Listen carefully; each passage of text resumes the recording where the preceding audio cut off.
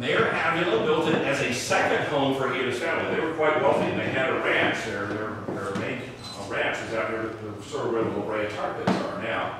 So this is sort of a home away from home. It wasn't too far from the Los Angeles River, so you had natural water nearby as well. They actually ended up building an aqueduct up here later on in the water from about a half a mile away.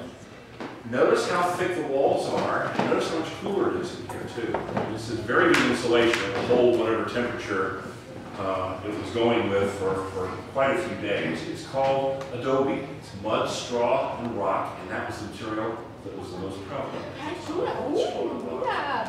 See how thick the walls are. The sewing table over there in the corner belonged to Avila's second wife. The floors are not original. This was originally a dirt floor building. And if you'll notice, as we walk through, each room here has its own door to the outside. These passageways that we'll be passing through to see the rest of the building here were not here originally. These were cut through